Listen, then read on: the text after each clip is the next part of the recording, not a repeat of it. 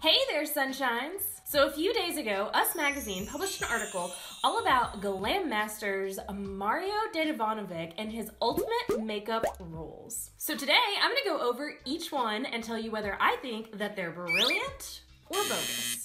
But before I get into that, if you want all the beauty secrets of a long-time industry insider that can seriously help you up your makeup game, make sure and hit the subscribe button and the notification bell, so that way you guys never miss a thing. So first of all, if you're not caught up on all of this, Mario is a celebrity makeup artist who's best known for creating Kim Kardashian's classic sculpted look. And now he's going to be one of 4 judges on Lifetime's new makeup competition show, Glam Masters, which I'm really excited about and would watch purely for the fact that Candy Johnson is one of the judges because I love her so much. But it looks like it's going to be a really awesome show and I'm pretty excited about it. So on to the beauty secrets that he spilled in his interview to Us Magazine, and make sure and let me know down in the comments if you agree with my ratings of bogus or brilliant.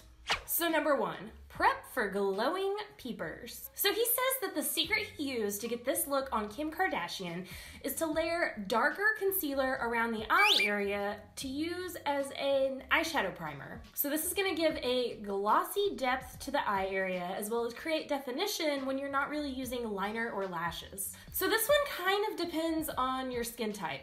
For most people, it's a really great trick and it creates a really pretty look. And a lot of makeup artists do tend to use concealer instead of a traditional eyeshadow base. I personally tend to use both because I like the staying power that a specifically formulated eyeshadow primer can give me. And if you tend to have really oily eyelids or just generally have a hard time getting your eye makeup to stay on, then I would probably recommend doing the same as well. But overall, I think it's a really great trick to go minimal on the makeup without sacrificing your look. So the jury says, brilliant. Number 2, stack your lashes. So for this look, he stacked individual false lashes with a full strip of lashes to get this really big lash look. Okay, so while this is absolutely gorgeous and for a red carpet event, I can kind of see it, but for the average person, just doing regular strip lashes can be pushing it. I do them all the time, so I'm pretty fast at it, and it's still gonna take me a good chunk of time. And honestly, even for special events for most people, like weddings or proms, I feel like lashes have to be something that's really important to you and something that you really wanna showcase as your most prominent feature to make the time and effort put into this technique worth the payoff. So the ruling is bogus. Sorry, Mario. Number 3, go graphic for a little edge. So on this look, he tells Us Magazine that he skipped blending the edges of the eyeshadow to keep the shape a little bit harder. And I love this look for an edgier vibe. It would be killer for concerts and it's super simple to pull off. Anytime I can skip a step like blending and say I did it on purpose is a good day. I'm rating this one at brilliant.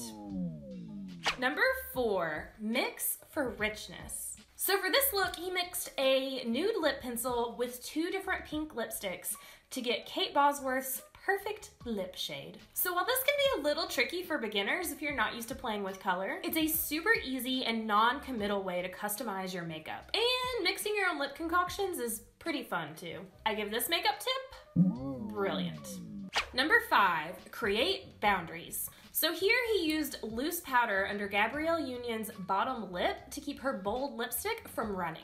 And I just want to say that, first of all, I've learned something today, and that second, I'm going to do this like always now. I have pretty full lips, and so I'm forever cleaning off the big lipstick smudge that I get on the bottom of my chin after I eat or drink. That's why I almost always wear liquid lipstick, because I know it's less likely to smudge. So I'm giving this makeup tip a rating of brilliant with an additional tip of life-changing, because why didn't I think of that sooner?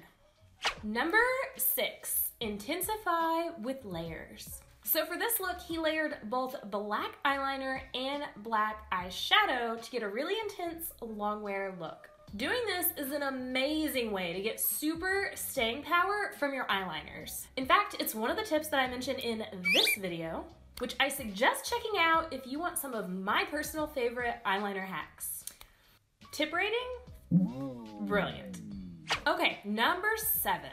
Try out a bold shade. Okay, so apparently he tricked Khloe Kardashian into wearing a bolder purple eyeshadow by telling her it was nudes. What the heck, Us Weekly? This isn't a makeup rule or secret. It's just a funny little story about his work. This look is gorgeous, but I feel like Us Weekly is reaching a little bit by calling it anything other than a cute story. So, bogus, I guess?